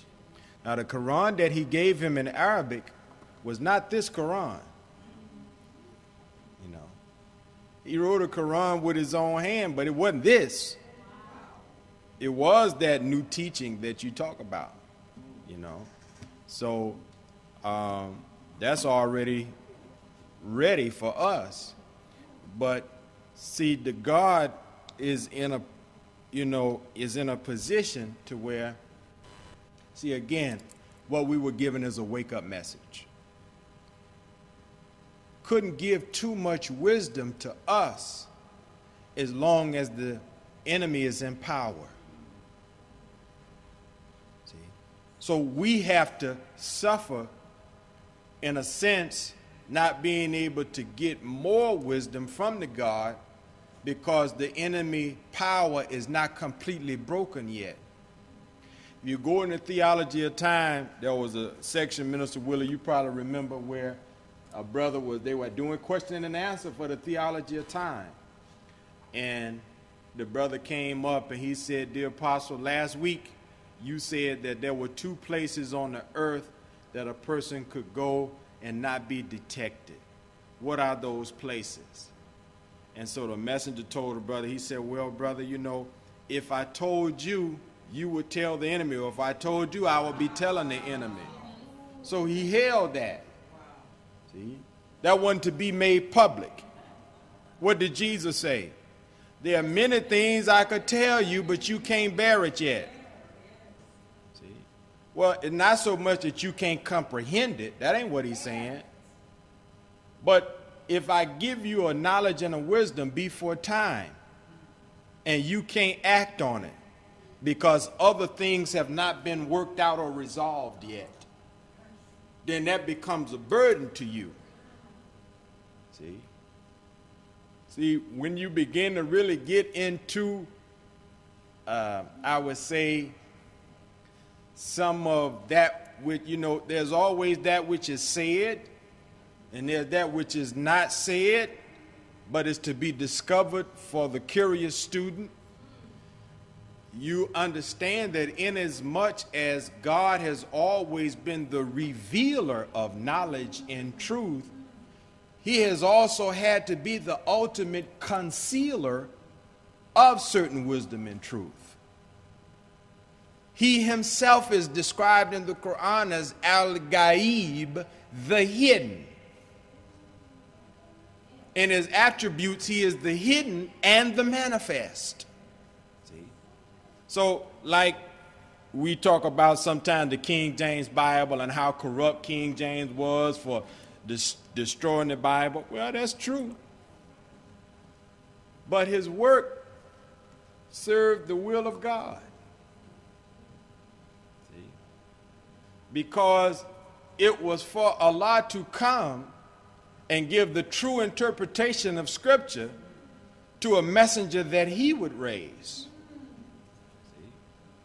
So Allah is oftentimes not just the revealer of truth and sender of prophets, but he's sometimes the concealer of truth until it's time for that truth to be made known. Was not that the work of the scientists? They kept the true knowledge of God a secret for how long? 66 trillion years. So we get a lot if we make it to the end of the enemy. More is forthcoming. But we got just enough to be proven acceptable by the God. Because the enemy seeks to make us unacceptable to the God. He told the Honorable Elijah Muhammad, "Elijah, you tell them, if they don't clean up, they're out of luck with us."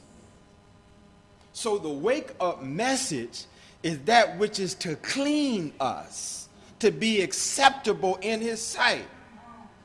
Jesus gives it in symbolic language that the brides have to prepare themselves for the bridegroom. Just symbolism. See, you as God's people are betrothed to him. So you've been taught in MGT perhaps that the Savior never took a wife. and he wouldn't take one until he had accomplished his mission.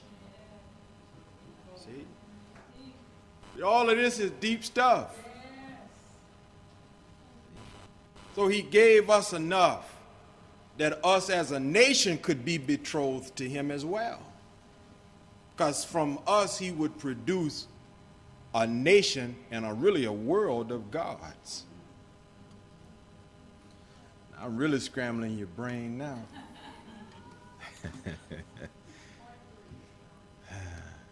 Y'all all right? Yes, sir. Long as I didn't scramble your brain too much, I hope you'll come back tomorrow.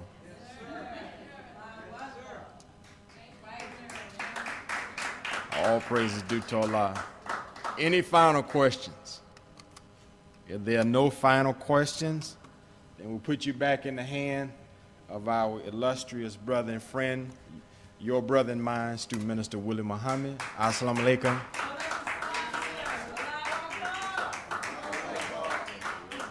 I think I got a little bit here. Oh, it's gone. We'll get you another one. Okay. Let's give Brother Demetric another round of applause.